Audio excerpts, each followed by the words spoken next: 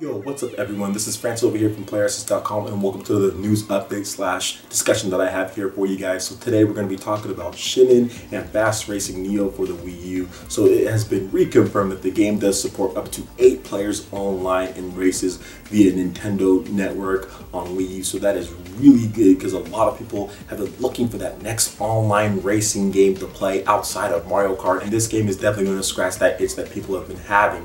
And another cool thing about this game is that it was actually made by around 5 people. Shin'en had a really good interview where they talked about a lot of stuff, and one of the other revelations is that this game has no planned DLC, so they're looking to put all the content they can in the game at this point. Now I think if the game is super successful, because it's really looking like it's going to do very well, they can possibly think about DLC down the line, but as of right now the game has no DLC. There's also going to be a soundtrack for the game, but they said that it's going to release later on, so that's something that not to get excited for at the very beginning. The soundtrack that they're looking for is to be something fresh in style, so you can expect something really clean from Shin'en and the guys. They really have good sound direction and music in most of their games. Another really cool thing about Shin'en is that all of their games that they've released on Nintendo hardware dating back years have been commercially successful, whether it's Jet Rocket to Fast Racing League to Nano Assault Neo.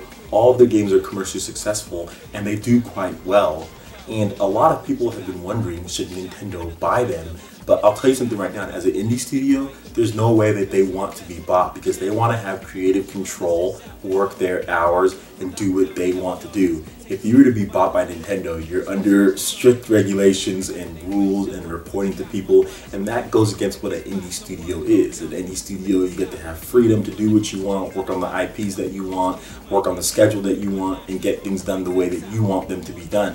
And if you were to be purchased by such a big corporation, it completely breaks what you've been doing for years and years and years, and Shin'en isn't going to want to give that up. So even if Nintendo did offer to buy them, I can guarantee you Shin'en would probably just be like, no, we're good, we like what we do, we like having creative control, making our own new IPs, and doing what we want to do. If Shin'en really wanted to, they could work for any big corporation in the world. All those guys, look at what they've done. They obviously have technical expertise to the 10th degree, and they can work anywhere they want in the world, but they want to do their own thing and be their own company and set their own rules. It's just like YouTubers here. A lot of the guys that have a lot of subs could work for a corporation like IGN or for GameSpot, but they want to do their own thing, have creative control, be able to set their own schedule, make content that they want to do, and set their own path.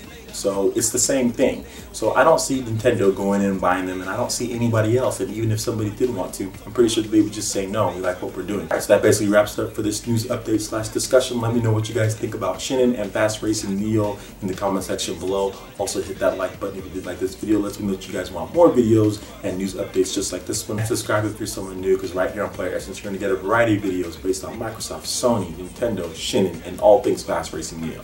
Thank you so much for watching, guys, and we will see you in the next episode. Peace. So what's it gonna be? You're trapped in a new